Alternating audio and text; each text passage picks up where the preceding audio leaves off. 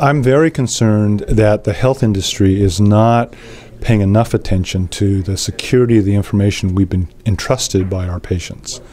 And what I mean by that is, in the old days, there was a concern that there would be privacy intrusions into the confidential information that patients give us. But now we're talking about the security of the information, and it's under attack by criminal elements, which is new to healthcare. And just like we're seeing in the financial services industry, where there's criminals attacking major institutions like stores and banks for financial information, I believe we are at high risk to see the same criminal elements attack healthcare organizations, whether they be hospitals or nursing homes or clinics. Because what my security people tell me is the street value of a health record is 15 to 20 times more valuable than a credit card number. And so when there's that differential, you know the criminal elements will go after the high value targets, which are health records. What that means is the health industry needs to start using what I call industrial strength methods to secure their data. And one of the advantages I've had at CSC is because we serve many industries, we're using best practices from other industries and the federal government, because many of my security guys come from the three-letter organizations that work for the government. And so we need to use that kind of expertise to protect our health data just like we do in other industries.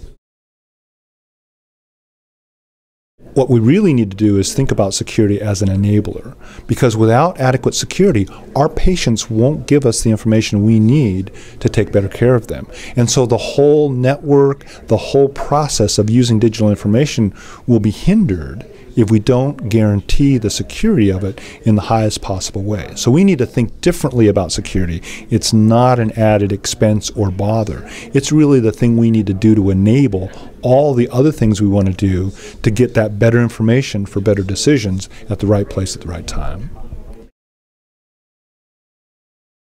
The AMA has said that we have three major focus areas we're going to really concentrate on.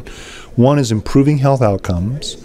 The second is improving medical education, and the third is improving physician satisfaction. We're a membership organization. Our physician members want to see their organization work on their behalf. And so what we did last fall was we hired the RAND Corporation to do a study of what are the physician satisfiers and dissatisfiers.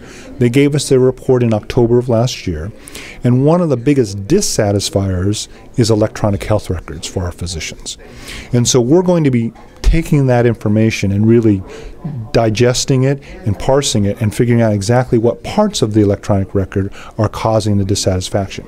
No physician wanted to give up their electronic records, they just wanted to make them better.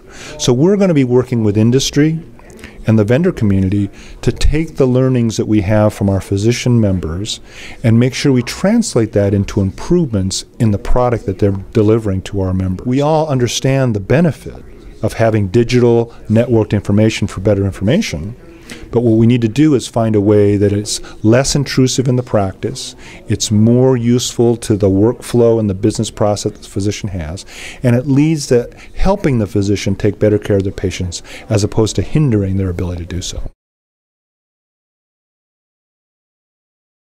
We're coming through a series of waves. The first wave was get off of paper onto a digital platform. We've done a lot of that. The meaningful use penetration is very high, and we're now networking that digital information together.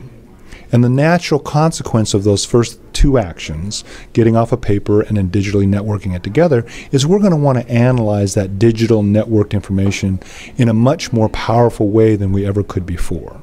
And I think that's where analytics, population health, and big data analytics are going to start taking place. And it's very exciting because for us that have been feeding the system with all this information, we've been waiting for that system to give us something back.